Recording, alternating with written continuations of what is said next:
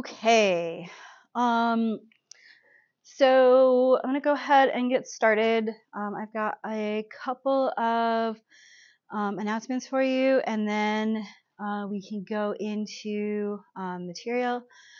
The key for the problem set that was due on Monday is posted on Moodle, so you'll be able to see that, and I will get graded versions back to you by Friday. But if you want to look at the key for your studying right now, it's already up. Remember that you have the flow cytometry problem set due on Friday. Also, by class time on Friday, please respond to the doodle poll that I sent you so that we can figure out a time for a review session. Sorry that Sunday is not an option. That's actually the day that we're taking our DSEM students to New York City, so I'm otherwise occupied by herding 20 students around New York City on Sunday.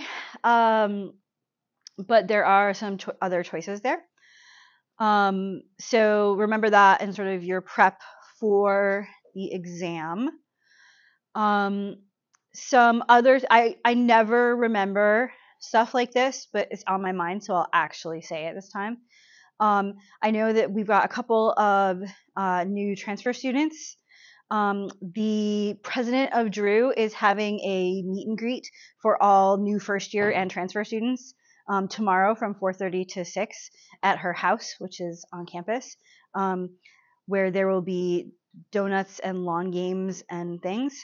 So if you would like to go to the president's house and get free donuts and lawn games, it is open to new transfer or first year students.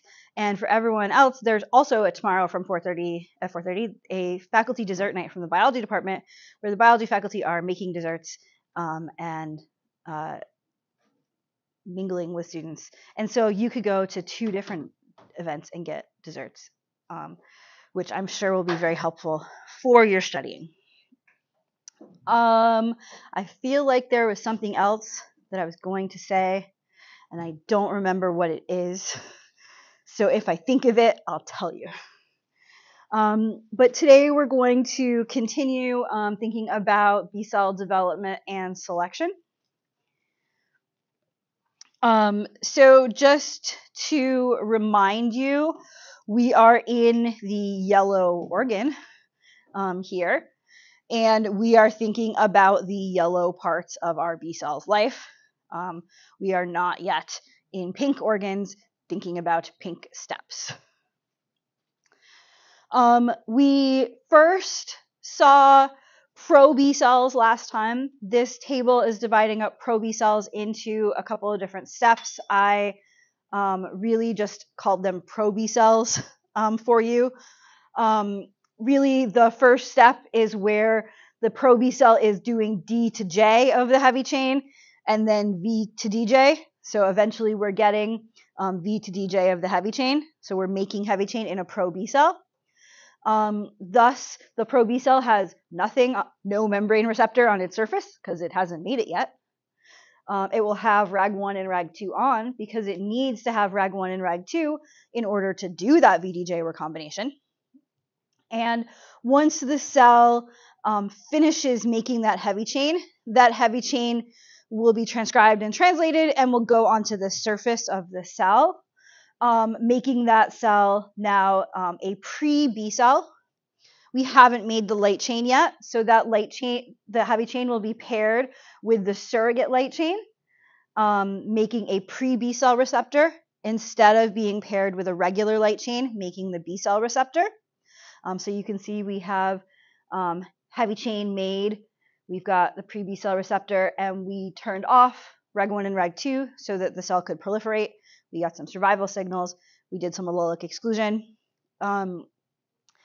And then once the cell has sort of gotten those good signals, it will also stop making surrogate light chain, and it will turn on RAG1 and RAG2 to start doing its light chain rearrangement. And so we were in this pre-B cell when we ended off last time. I've drawn some different stages of B cell development on the board here.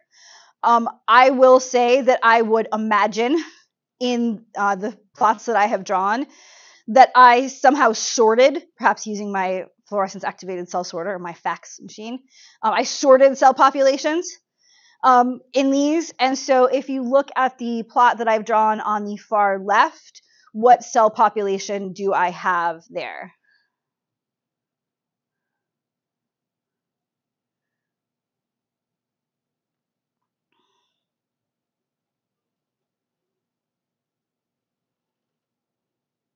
We can like label it and stuff. What cell population do I have here?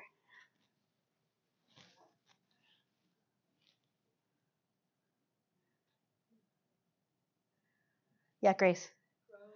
So these are pro B cells, and how do you know these are pro B cells, Grace? Because there's no heavy chain. Right, so heavy chain is mu and it's negative, light chain is kappa, it's negative. What are here in the second plot?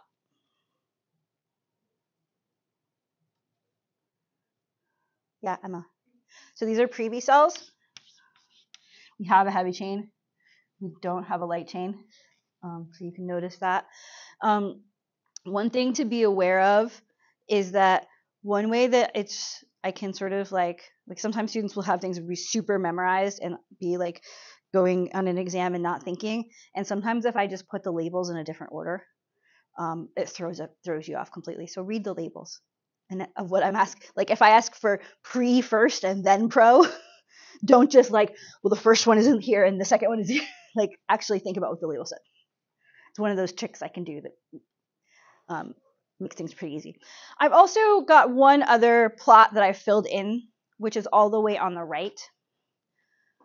I've asked versions of this plot before on an exam and people have been baffled, so I thought I would draw it and ask you about it now. So what is that plot that's on the far right? What kind of cells are those? Yeah, Andrew. So Andrew thinks it's going to be an immature B cell. Why do you think that, Andrew? Because from like the pro and the pre, it should have like its heavy chain. Okay. Well, okay, so it has heavy chain because it's positive for mu. Is that plot identical to the other four? Is there anything different about that one on the right versus the other four? Yeah, the axis is different on that one, isn't it? So what's the thing on the y-axis on that one? Like I said, I've asked this before, and it's like blown people's mind. It's really not that tricky. What's that thing on the y-axis? Yeah. So there's a lambda, but what's next to the lambda? 5. Lambda 5. We heard of lambda 5 at all? Yeah, Grace. Lambda 5 is one of the parts of the surrogate light chain. V pre B is the other part of the surrogate light chain. So what kind of cells are shown in that plot on the far right? Which ones? Pre-B cells, because they have surrogate light chain and heavy chain. So that's another way I could show pre-B cell, or if I had written V pre-B instead of lambda 5, that also would work. So note that here we're just really measuring like which chains are on the surface of the cell. And simply by kind of switching around the axes, we can think about a lot of these different cell types.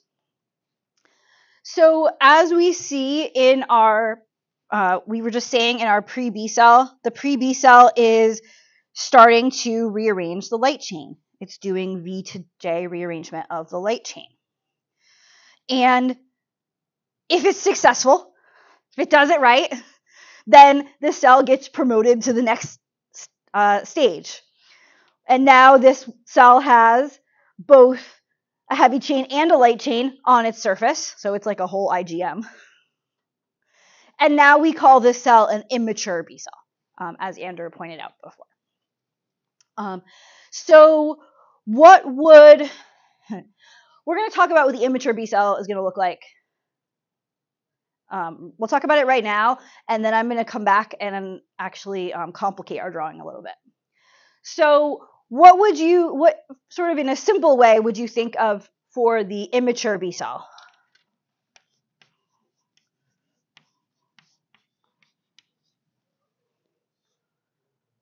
What do you think, Emma? So it would look like this.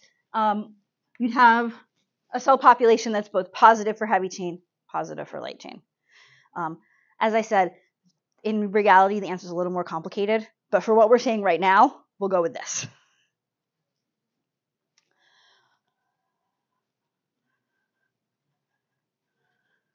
And usually on an exam, I would actually take this.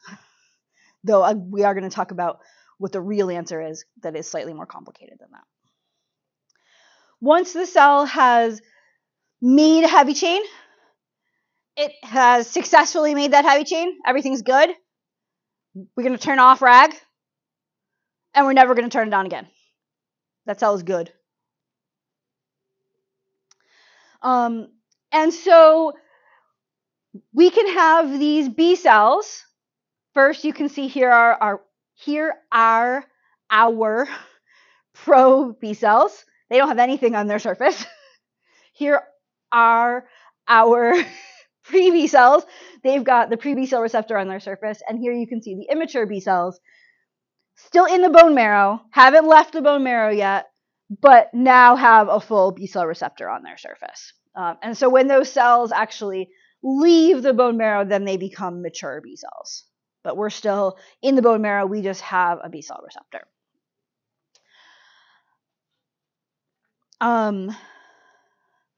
Just like with the heavy chain, however, we do have to test the light chain. The way that the heavy chain or the light chain can go wrong is pretty much the same as what we saw with the heavy chain. And what was the problem, the biggest problem we saw with the heavy chain?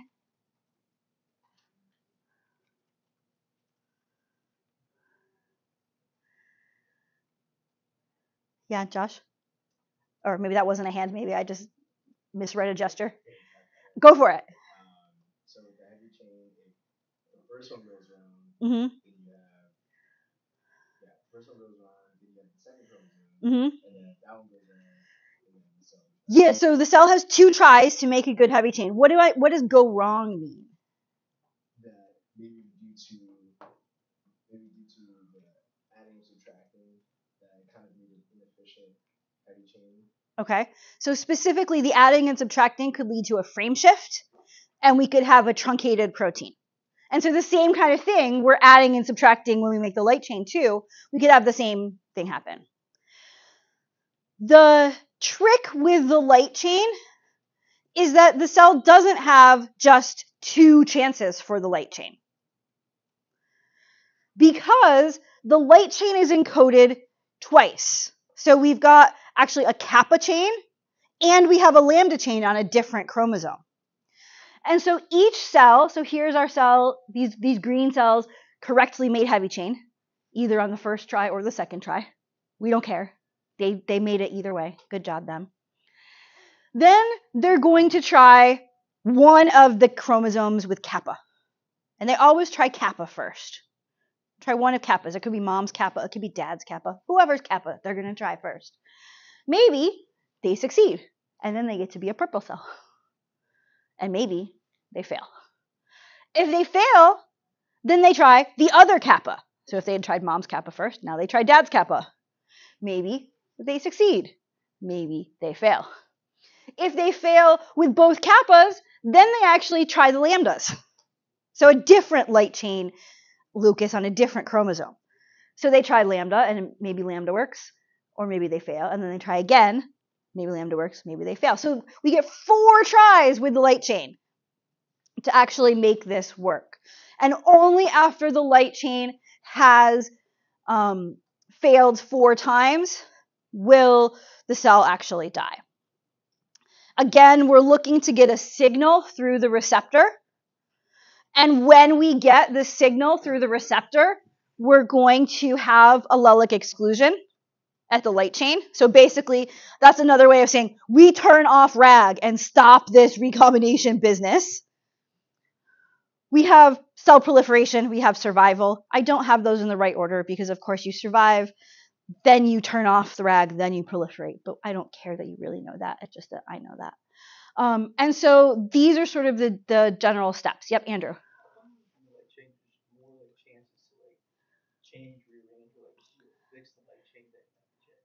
Because that's how the number of genes evolved on the chromosome. That's just how many we got.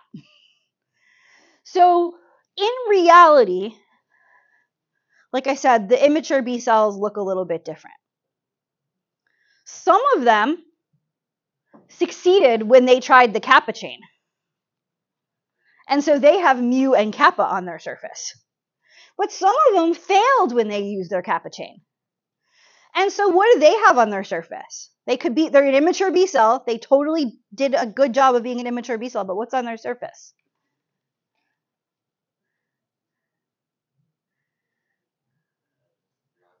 Yeah, so they have mu and lambda. So where would the ones that have mu and lambda show up on this plot? Yeah, so they'd be in the bottom right. So they've got mu, they don't have kappa, and we're not measuring lambda in this plot. If we did a different experiment and measured lambda, then they'd be up there, but we're not doing that here.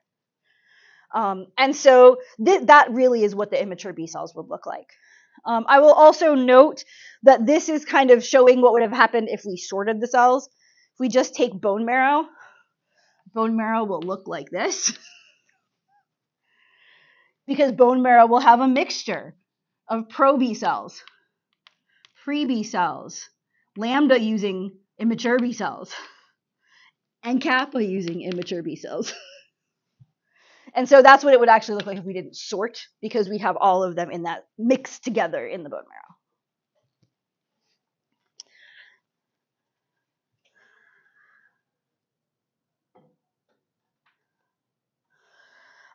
So this is kind of, again, the same overview that you just saw on that previous slide. This is just your textbook's version. So first we do D to J of the heavy chain. Then one chromosome will finish B to DJ of the heavy chain. Try to put that on the surface. If it works, woohoo, we're a pre-B cell now, and we can start trident to light chain. If it fails, we try again on the second chromosome, either successful or fail. And then here you can see, here are the 4 chances for the light chain. You could either end up making kappa, which is shown in green, or lambda, which is shown in orange. And if you fail all those times, then the cell dies.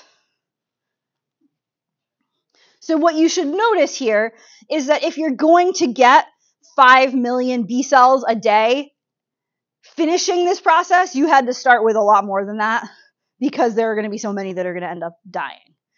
And I still haven't even told you all the reasons for the dying yet. So we still have one other thing. And again, when that sort of immature B cell is done, RAG is going to turn off. And RAG is off now for the life of the B cell. We're done with RAG. No more RAG in its life.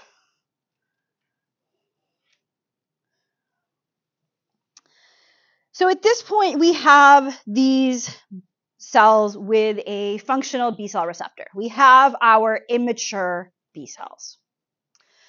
But those immature B cells are still in the bone marrow. There's actually one more thing that has to happen before we let them leave the bone marrow.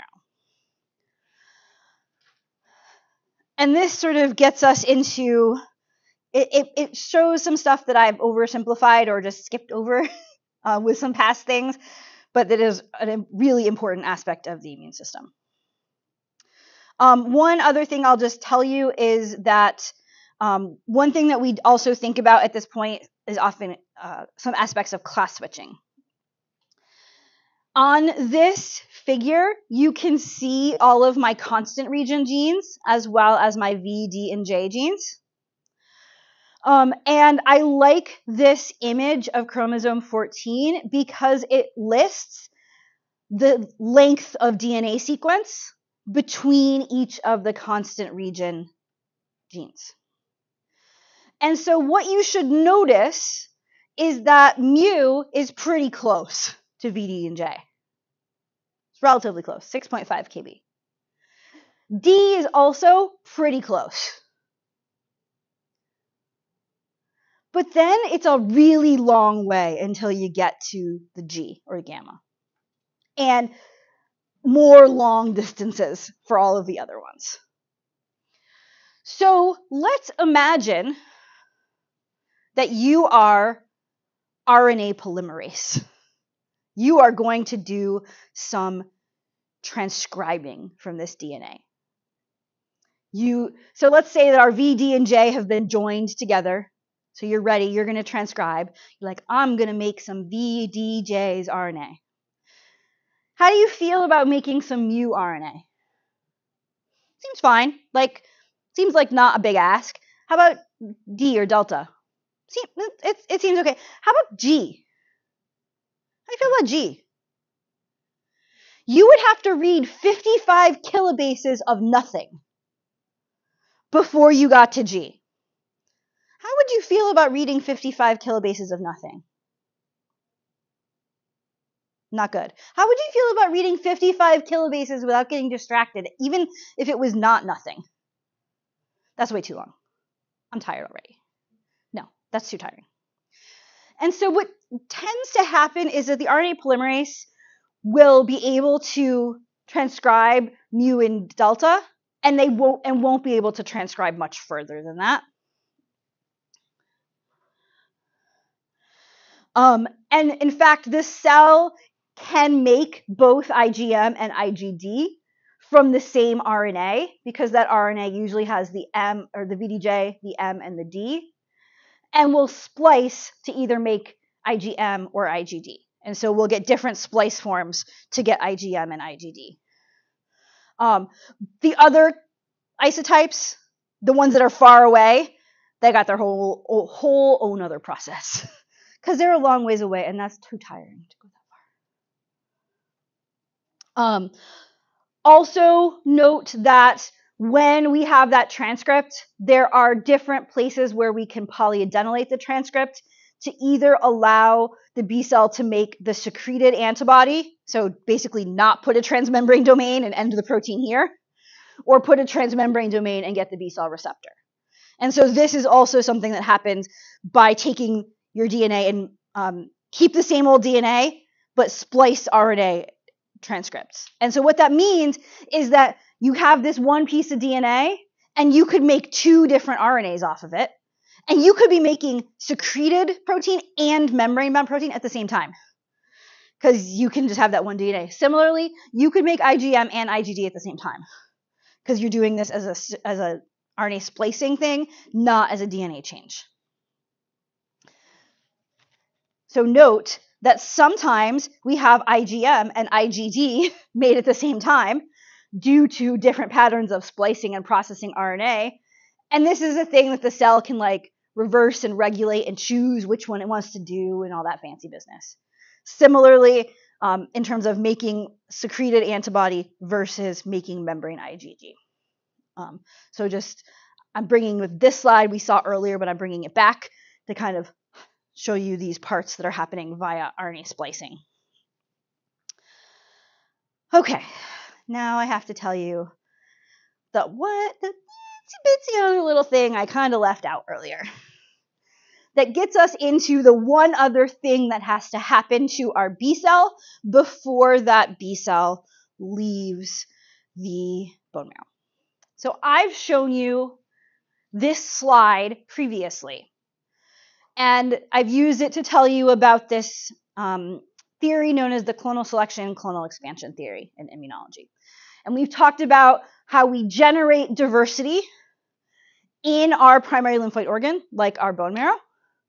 And we make all of these diverse cells and then release them out into the rest of the body to look for antigen. So you can see that all happening here. And when we are doing this generation of diversity process, this VDJ recombination process, it is entirely random. You are making just so many developing B cells and so many developing T cells when we get there that mathematically you get every combination of V, D, and J made at least once.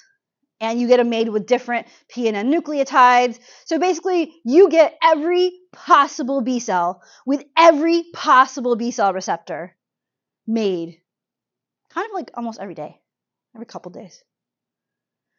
And remember I told you when we talked about Landsteiner that basically you can make a B cell or make an antibody against pretty much any biological molecule there is. That's pretty much how it works. So you're going to make one of legitimately every B cell during BDJ recombination that can have and one B cell, each of whom has an antibody that's different, and among those antibodies you can bind every single biological molecule. It's pretty good defense, right? Like, no matter what that microbe throws at you, no matter what it evolves tomorrow, you already got the antibody for it because you made all of them, just all of them.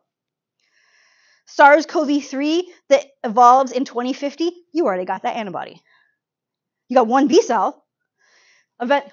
You're not going to be able to do much until you eventually get the infection and get this expansion, but you already got the one B cell today. Is there a problem that you see with this scheme as I've just drawn it, or I've just explained it to you? I will hint that I have a lot of white boxes covering the real version of these images. Neither of these are the real image. There are white boxes covering some stuff up in how I was oversimplifying before. What's the problem in what I just told you?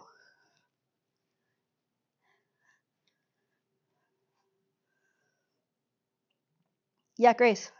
What if the B cell doesn't encounter the antigen? Okay. If they're like in different parts of the body? Okay, so we have some ways that we'll deal with that later.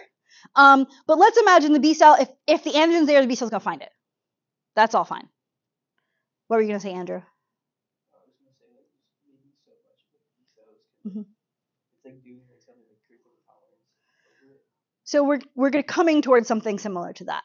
One of the words you use there has a very specific meaning for immunologists, so we're gonna get into that specific meaning. You make one B cell against every biological molecule possible.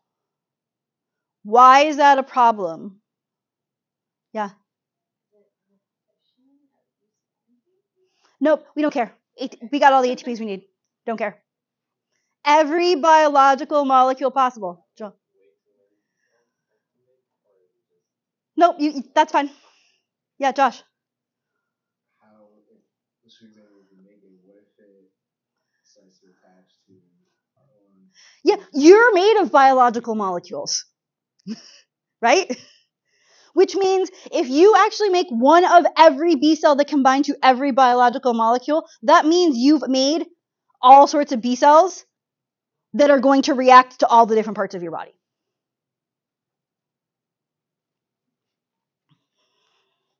It turns out that's true. You do. You make all the B cells. But before we let those B cells out of the bone marrow, we test them to figure out which ones are reactive to self. And if there's one that's reactive to self, we get rid of it.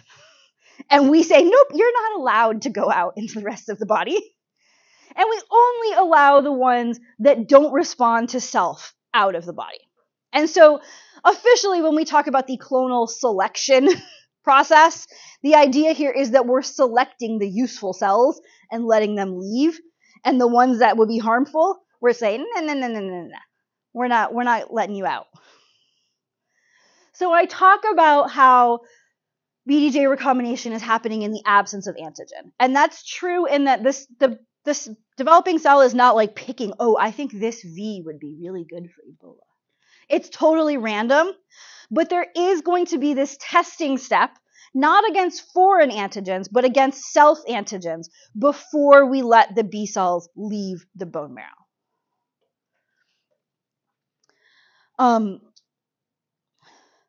This is something known as a central tolerance mechanism. So tolerance to an immunologist means a way that we make sure you don't have a reaction to self, a way that we avoid reactions to your own self molecules. So it's a way that we get rid of self-reactive cells. When we talk about, so tolerance is also kind of thought of as like the way you prevent autoimmunity. When I think about tolerance, I can break tolerance up into two kinds. One of the kinds is central tolerance.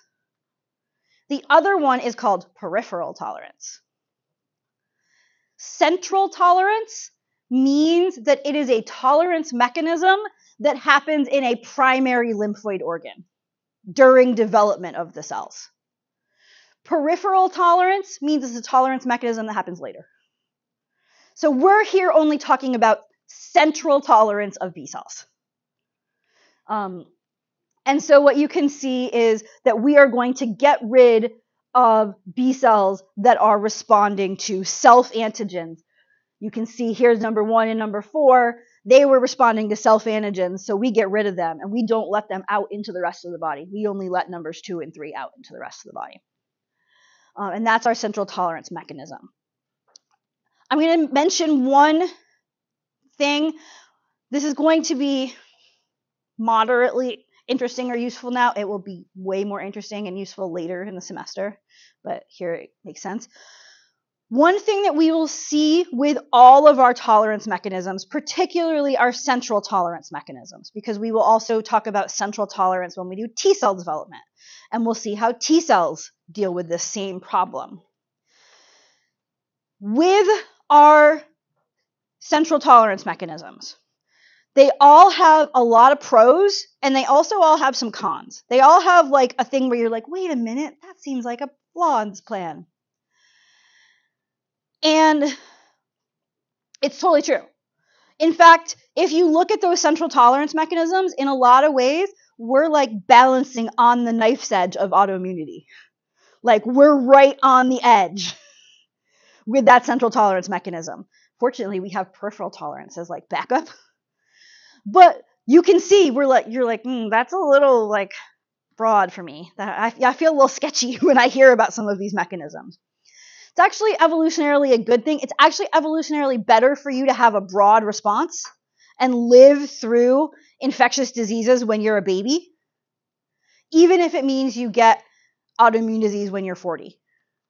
And why is it better evolutionarily? You have a super broad response. You're super protected from infectious disease, which is particularly a problem for babies.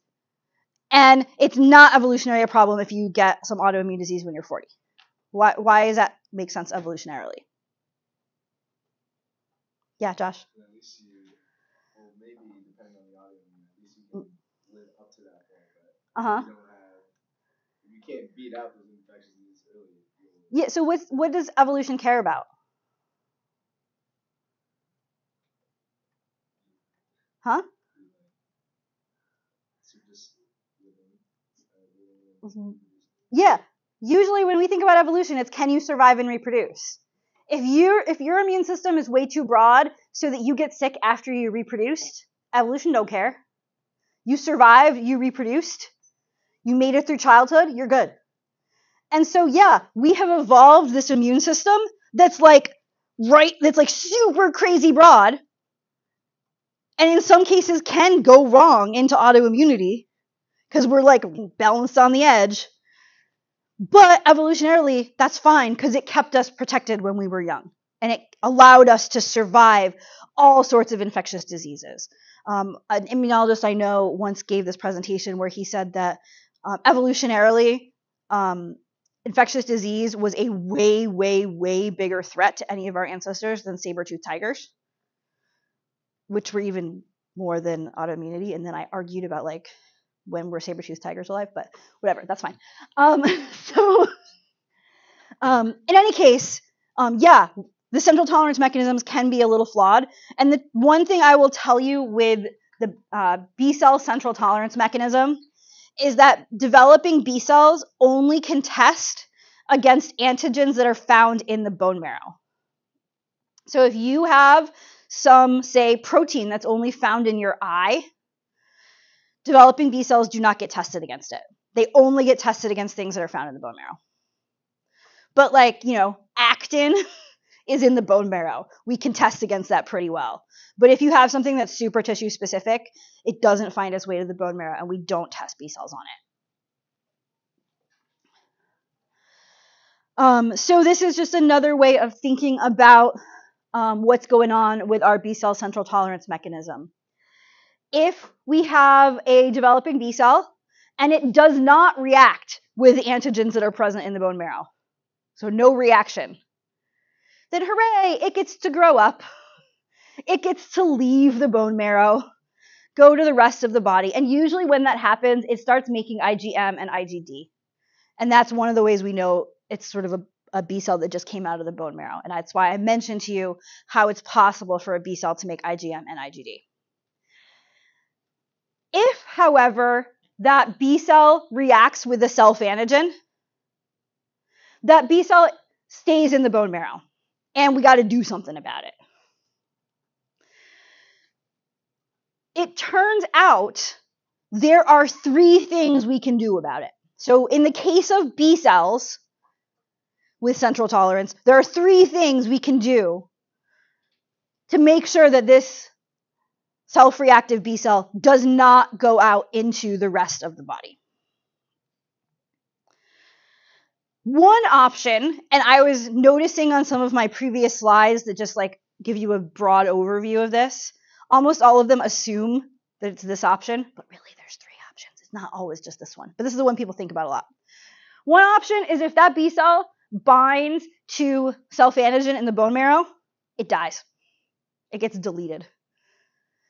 This particularly happens if it's a super, super, super strong binding. Like, there's nothing we're going to do to make that B cell better. We're just like, dead. And like I said, deletion is assumed on some of the slides I showed you earlier, but it is not the only mechanism. And scientists argued about how this worked for a long time. And so they ended up doing some experiments. And this experiment that I'm going to be telling you about actually showed them both of the other 2 mechanisms. But it takes a second for me to explain to you how they did this experiment. So basically, some people were like, oh, the answer is deletion. Deletion happens. And other people were like, no, deletion is not what happens. The reason why you see deletion in your experiment is because you're trying to follow the one B cell and you just didn't find it sometimes. Like if you're looking for a needle in a haystack, which would be the one B cell specific for one antigen, sometimes it's hard to find a needle in a haystack, right? And so some people are like, no, the reason why you can't always find it isn't because it got deleted. It's just because you can't find it. And these experiments were done in the 80s when the tech was sort of tricky on that front. Now we could probably find it, but then they definitely could not. So they had to figure out a way where they could do some experiments and actually like start to test these hypotheses, but not be looking for a needle in a haystack. And so they came up with this approach. So they made 2 different mice. They genetically engineered 2 different mice. So we're going to talk about the 2 original genetic engineered mice, which are at the top. And then we'll talk about the one at the bottom. But first, we're going to think about these 2 totally separate genetically engineered mice. So in one mouse, they genetically engineered the mouse so it had a pre-rearranged heavy chain and light chain VDJ. So they made this mouse. They gave it the DNA for a heavy chain and a light chain that they knew and they liked. And they put those genes in the mouse embryo. So when the developing B cell would go to the bone marrow and be like, I'm going to be a B cell when I grow up, it would get ready to do some rearrangement, and it would transcribe this BD and J that was already made and put the receptor on the surface, and it would work. So then it would allelically exclude and not rearrange anymore. And it would do the same thing for this one. And so what would end up happening in this mouse is 100% of the mouse's B cells would all have this receptor that they put in. Because these receptors would worked on the first try and allelically excluded out all the other ones. So 100% of the mouse's B cells all responded to the same epitope. Now, sometimes students get really worried about this mouse. And in some ways they're totally right, and in some ways they're totally not. If this mouse escaped the lab and ran out into the world, this mouse would be so dead. because it has 100% of its B cells all responding to the same one thing. So whatever random pathogens it got on the streets, it would not be able to respond to. So yeah, that would be terrible for the mouse. But it lives in the lab where we make sure that doesn't happen. And for us, it's a great source of as many B cells as we want that have this same specificity. No more needle in a haystack. Now we have like all the needles, right? And specifically, this antibody bound to an antigen called HEL, which stands for hen egg lysozyme. So if you had to guess, what organism does HEL come from? A chicken. In fact, it comes from a chicken. So these mice have 100% of their antibodies binding to a chicken protein. Again, if they were out in a world where there were pathogens, they would be toast. If they went to the chicken restaurant, maybe they'd be okay. But because they could all of their antibodies would go against the chicken protein. But if they're in the real world, they're in bad shape. But as far as they're concerned, HEL is just some other foreign antigen. Like, whatever. So that's one mouse they made. The other mouse they made had a new gene added to its genome. And that gene encodes hen egg lysozyme, HEL. Again, this is just a random chicken protein. So now you have a mouse that just makes one extra protein and it's a chicken protein. And no one cares. The mouse runs around and does mouse things and it's fine. So that's all good. Those two mice make sense. But then for the experiment, what they did is they took these two mice and they crossed them together. They made them have progeny. And so now they made this mouse where 100% of the B cells respond to an antigen that's a self-antigen. And so we're not going to be trying to follow what happens to the one B cell, the needle in a haystack. We're going to be looking at like what happens to all the B cells in a mouse. And so we can see what goes on pretty easily in this mouse.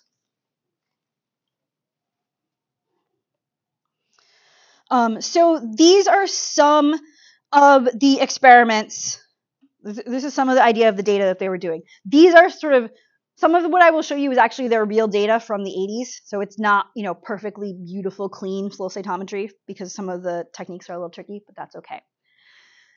So here on their x-axis, they're looking at IgM. So you can basically say, is there a B cell receptor on the surface of the B cell? Or in fact, because they're looking at a bulk number of cells, like a whole bunch of cells, like in the spleen, I think it was, this is basically telling them, is this cell a B cell? If it has IgM, it's a B cell. If it doesn't have IgM, it's not a B cell. Maybe it's a T cell. Maybe it's a neutrophil. Who knows? It's a not B cell. And on the y-axis, they're actually able to look at the specific B cell receptor that binds to HEL. So the first plot shows you a mouse from the mouse store. And in the mouse from the mouse store, there is a population of cells here that don't bind to the antigen and don't have B cell receptor on their surface. What would you call those cells? Huh? We're not in bone marrow, but if we were in bone marrow, absolutely. I would call these not B cells. Something else. Okay? And we've got a bunch of B cells. We don't see anything up here where we would see B cells that bind to the antigen. There might be one dot, but they couldn't see it with that thing. There might be one B cell that the mouse normally makes like this, right? But we can't see it. This is in their mouse where they put in the pre-rearranged VDJ. So this is that mouse on the right. The mouse has some not B cells, but all of the B cells bind the antigen. So you can see they got 100% of their B cells binding this antigen. They're all positive for binding antigen. So if the hypothesis is deletion, if you think deletion is what's going to happen, what would you expect to see in the progeny mouse if the answer was deletion?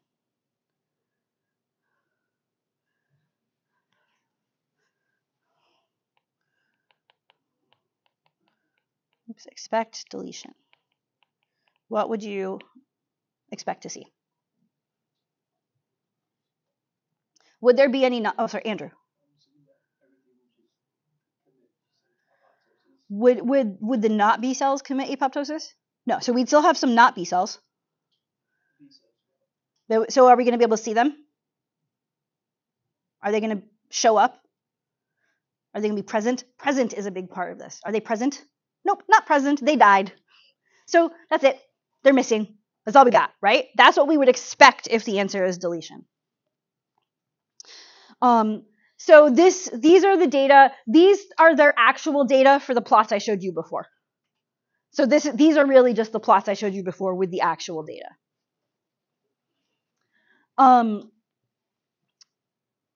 Here, they're on the bottom, they're actually using 2 markers for B cells.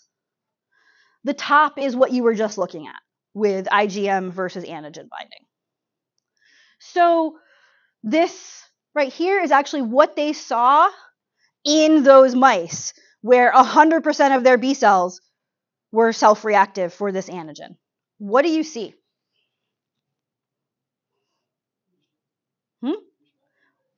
There's nothing where?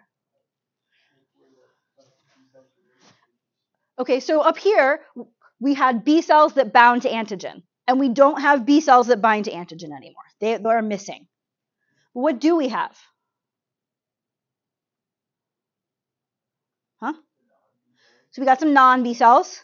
Anything else? So these are the non-B cells. Anything else we have? Yeah, Josh. We have B cells, but they don't have they don't bind antigen. So we didn't have 0 B cells. They're not deleted. They're still present, but they don't bind antigen. And what they found in these experiments is that in this case, when the B cells are self-reactive, the B cells have a way to switch to a different B cell receptor.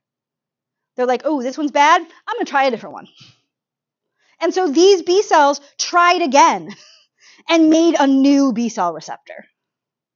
And so they didn't die. They weren't missing. They just stopped binding the thing that they were originally going to bind. This process is known as receptor editing.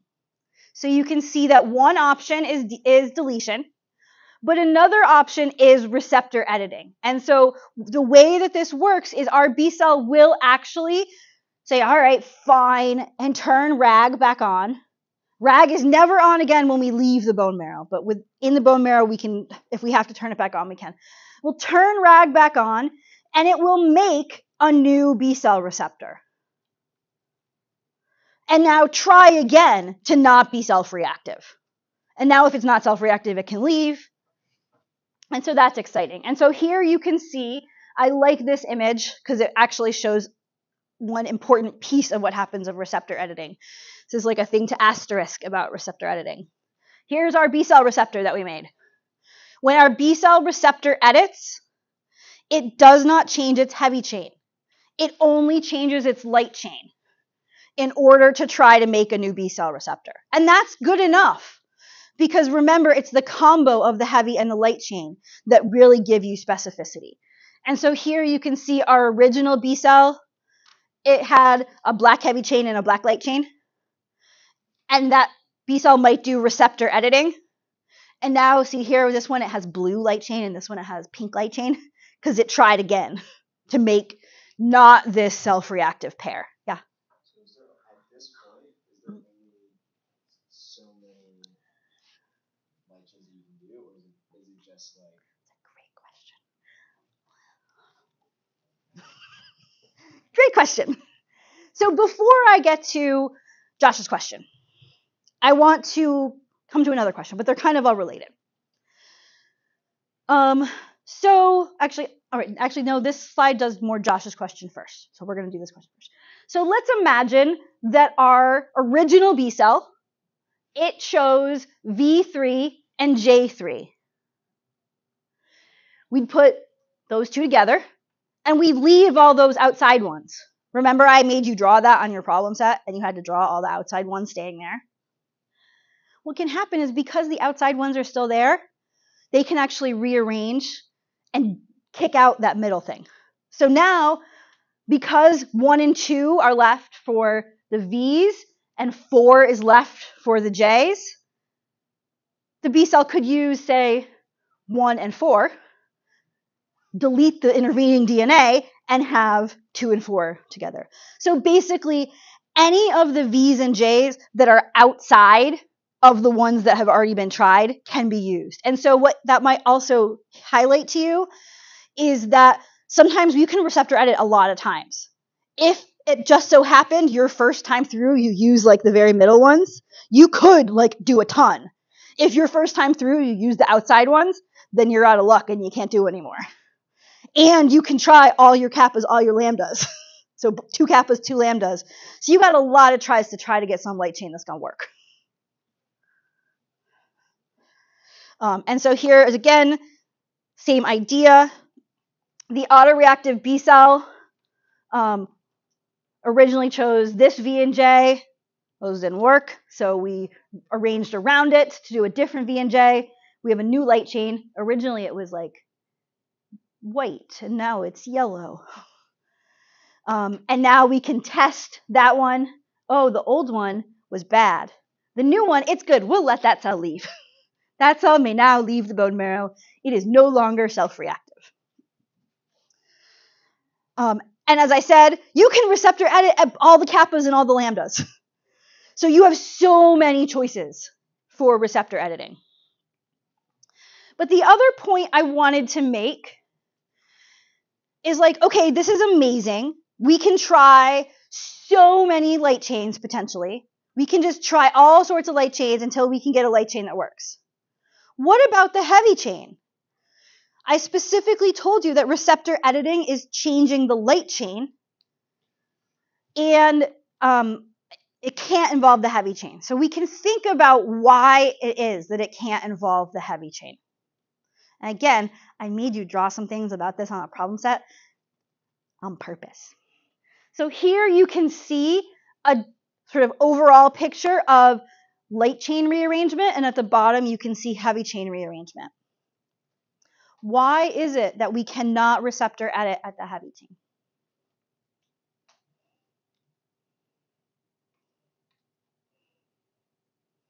Yeah, Josh.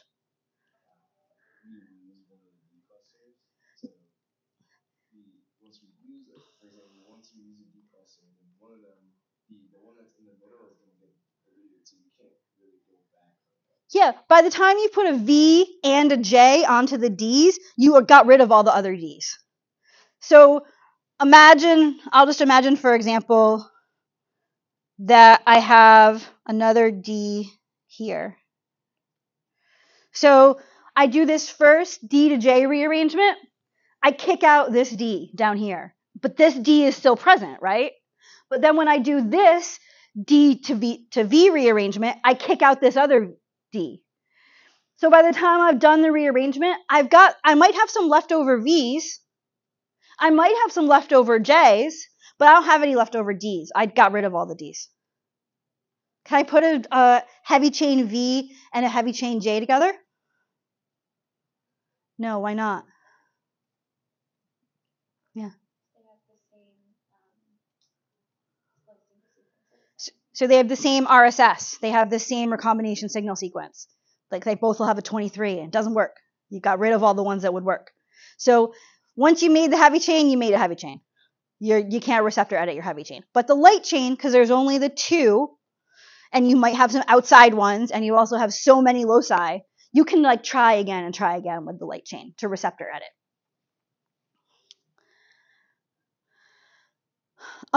So these are exactly those same data that I was just showing you. So here we can see we've got our non-transgenic mouse, our mouse from the mouse store. It has not B cells, and it has B cells. And very few of them bind to the antigen of interest.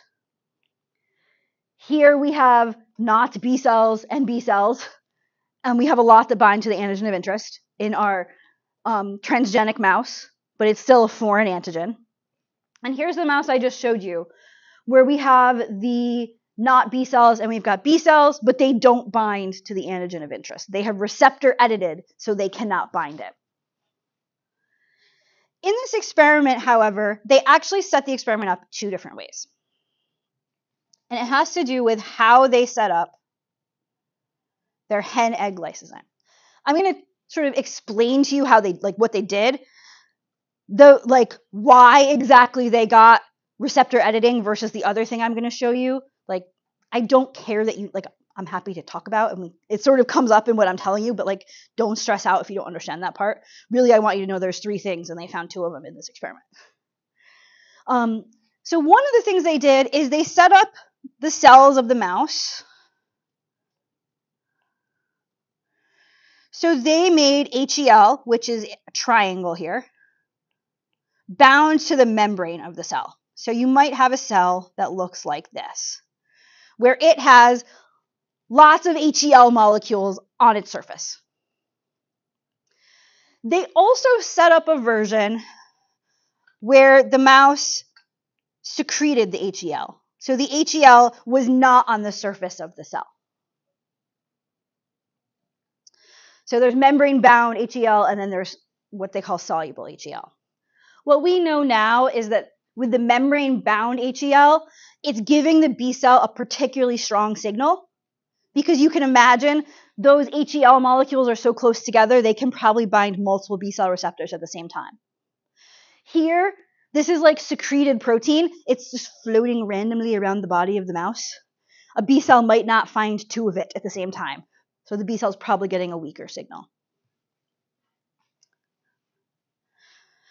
And when they did that experiment and looked at soluble HEL, this is what they saw. So let's first look at this, and then I'm going to give you one other piece of information, and then we can talk about what's going on here, because I'm realizing there's one piece of information I have not yet given you that's kind of important. But what do you just see from these flow cytometry plots? In this mouse. So this mouse, 100% of its B cells respond to this self-antigen, soluble HEL. What happened? As far as you can tell here.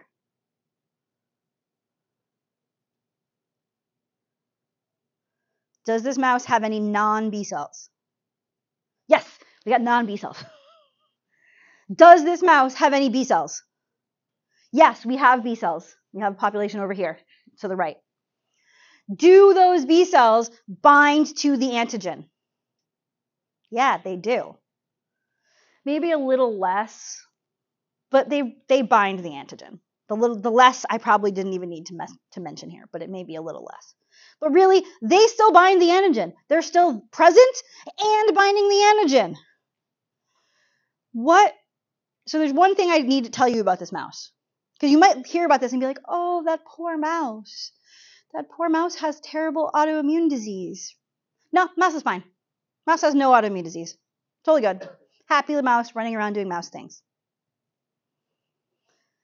And this actually led to our understanding of this third thing that can happen to these cells. What I'm going to say is a little, I mean, it's not like insulting, but we all understand this phenomenon. What happens with these B cells, and what we realize when we do this experiment, is that this experiment is looking at whether or not, as I said earlier, the B cells are present. This experiment does not tell us if the B cells can function, if they can do anything. Have you ever been in a situation where you have been present but not able to do anything? You have been present but not really engaged. We all have. And so this is showing us, yeah, the B cells are there, but what came up after further experimentation is that those B cells no longer have the ability to function. And they are what we refer to as anergic, or they have undergone anergy. This means that they are basically permanently turned off. These B cells, before they are allowed to leave the bone marrow, they're given a signal that says you're never allowed to do anything again. You can be present, but you're not allowed to function anymore. And so we usually say that means they are that they are energized. They have undergone anergy to have this happen. And so here you can see the same thing from your textbook. We might have that B cell binding to a self-antigen. That B cell will be signaled to become unresponsive. And you can see it goes to peripheral circulation and is unresponsive. And so it just does not respond at all. Sometimes people will have questions about this because they will say, this sounds really dumb. Why keep the B cell? Why not, just kill it? Why keep it? And the actual answer is that when I say this B cell is off, because it's off because it's pretty dangerous, right? It's off because it could lead to autoimmunity. It's off except for in super emergency situations. There are some super emergency situations where it gets turned back on. You could imagine a situation where there is a super emergency, so much cytokine, so much inflammation, everything's going wrong, where you're like, fine, turn it on. Maybe it can help. Yeah, it's pretty risky, but we're already in such a bad situation that we're going to die anyway, so turn on the risky ones. That's really what's happening with the energy, is we are saving it as a potential last-ditch effort if things go wrong. One of the reasons why I think that's important to mention is that one possibility, and this is not really well understood, one of those situations that's super emergency, where you might turn on those cells, might be in a really bad infectious disease situation. I don't know if you say you've had COVID really bad. You might just have so many cytokines, you turn on everything. And then after you get better, sometimes you're like, man, now I have autoimmunity. I don't know why. And in fact, there are some people who are showing up with long COVID autoimmune type symptoms. And it may be because some of their energized B cells got turned on in the super emergency time. And now you lived through the COVID, but now you may have proceeded to an autoimmune type of situation. Yep. Can they get turned back off? Maybe. And that's honestly about as well as we know the answer to that. So, at this point, our B cell is going to leave the bone marrow and go into the periphery, secondary lymphoid organs, where it's going to look for antigen and do stuff. That stuff includes class switching, that stuff includes make lots of antibodies, all that good stuff. The one thing I have to tell you about but it doesn't include RAG. No RAG. And so now the B cell goes into the pink parts of its life. This is the key thing I wanted to say.